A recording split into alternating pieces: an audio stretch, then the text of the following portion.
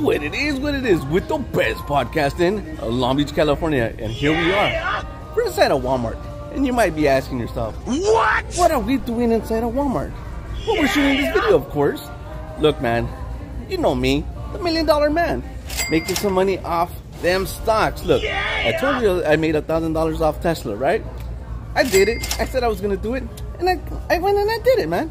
Listen, man, before we get started with the rest of this episode, big disclaimer, I do not offer financial advice. Don't consider this as financial advice. I'm just simply telling you the trades that I'm doing and how I'm making my gains. Okay. And enough said. Do with that what you will. Now let's get into the stocks. Look, I always wanted to buy into Walmart, right? But the problem was that the stock itself was over $100. I could not afford it. Recently, Walmart had a stock split. I believe the stock was worth $170, right, per share. That was a little out of my price range, right? I wanted to buy the stock when it was at $100, but I missed that opportunity. I didn't do it. Since then, the stock took a split, right? Which meant that now I could afford that stock, right? So now I could buy that stock at $70. That's at what it is right now. So tell you what, I'm going to go do it. All right, let's look at the numbers. I said that the stock was valued at $70. It's at 69.68, so give or take, it's about $70. Keep in mind that even though it's gone through the stock split, right now, the stock is at its highest that it's ever been. And how we're going to determine that? We're going to go and look at the max. See the scale right here? From 2009 all the way to 2024, it goes all the way up. So we're at the highest right now, the highest peak, and I anticipate that it could go lower, and in fact it has gone lower from 70 to slightly lower, but I think it's going to rebound and it's going to keep on going higher.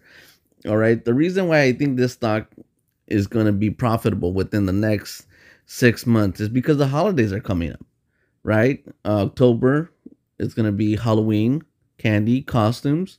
November, Thanksgiving, food, presents. December, and January. So it's going to be festive. So everyone's going to be out there buying. So I anticipate this stock going from $70 to $75 to $80.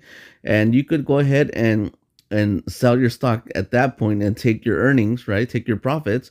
Or if you wish, you could, hang in there until the stock hits, $100, and that's, you make a $30 gain per share. And that's quite profitable right there.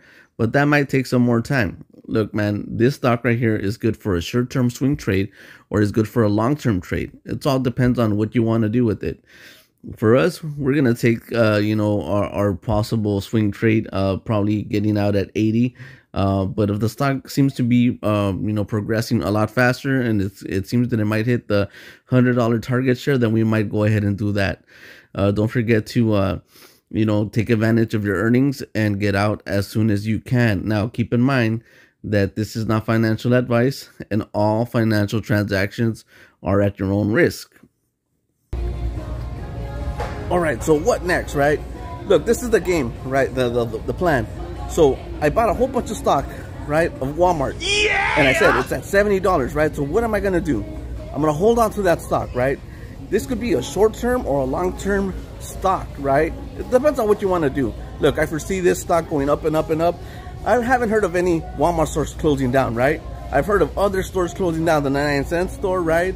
A couple of CVS's, the Dollar Tree, right? A couple of fast food places, they're all closing down, right? I have yet to heard of any Walmarts closing down, right? And year after year, Walmart is still profitable, right? They're still making that. So I see Walmart being in here for the long haul, right? So buying a share at $70, right? I'm going to make the assumption that, within a couple of months, or maybe by the end of the year, or maybe early next year, that stock is going to be worth $100 per share, right? At that moment, what I'm going to do is take my winnings, right? And cash out. And that's the plan, right? That could be a short term, right? Or if you don't want to wait until the end of the year, and let's say the price of the stock goes up by $5 or $15, and you decide, hey, guess what, that's good enough, right?